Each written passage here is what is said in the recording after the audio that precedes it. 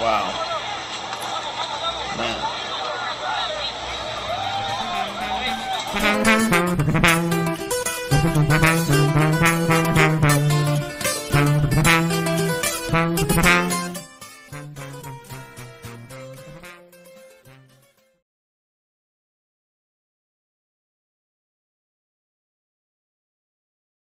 Hey, what's up, everybody? So I guess it's migrant season now. You know what I mean? This is gonna start happening every year or so. This happens, if to my best knowledge, is because it gets really hot, like hot as hell up here near the north. So 100, 105, sometimes 110-degree weather, and cool weather is just right around the corner. Check out these videos that I've compiled for you guys.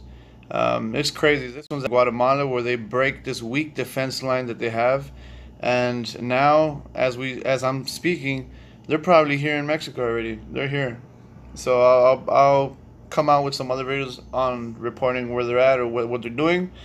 You know, check this video out.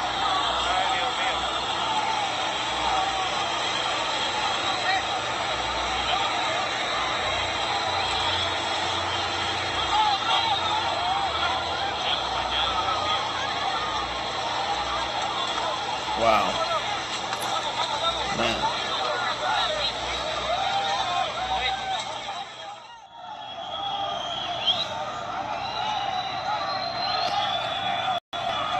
As you can see, it says right there, Bienvenidos a Guatemala. So welcome to Guatemala. So they must be coming from El Salvador or Honduras.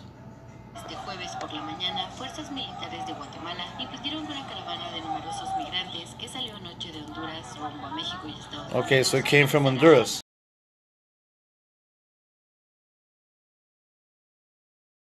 En un video se ve como los soldados guatemaltecos fuertemente armados bloquearon el ingreso a Guatemala a por lo menos 1 millar de caminantes que anoche emprendieron, aunque la meta preliminar era emprender la marcha hoy en la madrugada. Alright, so okay, so many of them, once again, they don't have visas, and they're trying to force themselves through Mexico, through Guatemala, which eventually through Guatemala they're gonna go through Mexico. It's gonna be difficult, but you know, sooner or later they're gonna go all the way to the north, and by then we're gonna see some activity here in the north relating to the immigrants. So in this video, a city in Guatemala, Izabal, the police protect the migrants from being extortionated or kidnapped or killed. And there's just a bunch of them. There's a bunch of them sleeping all over the place, like all over the street, all over. Some even gather like furniture that's in front of businesses, so they could like sleep on top of them. Let me show you the video. Just show part of it, okay? It's a long video. Here, I'm gonna be right here watching it with you guys.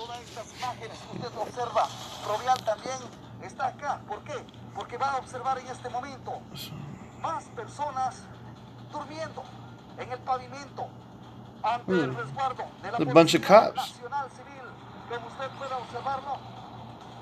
I don't know what could be going on around the city, but like I guess it's for the safety of the migrants. But it's look at them, they're just, damn, it's crazy, man. Han dejado hogar, han dejado familia, padres, hijos, pero ellos quieren buscar porque falta de oportunidad de empleo en su país. Así las imágenes. Yeah, it's the same story as last year too, where they're coming because of there's no opportunities, and they're hoping for a job, and that they have left family members, and they're just wishing for the best. But I just want to say, like, it's hard out there in the United States too, man. Like, a lot of people lost their jobs. Like in Vegas alone, they lost like what, 250,000 jobs or more. And then around the United States, like a bunch of unemployment. Like, it's just crazy in the United States as well. So it's a long trip. That's, you know what I mean? It's a long trip, a dangerous long trip. And then you have people kidnapping kids and people for organs, and crazy stuff, bro, for prostitutions and like, damn, it's just so dangerous. Like, so I'll try to keep you guys posted, and that's about it.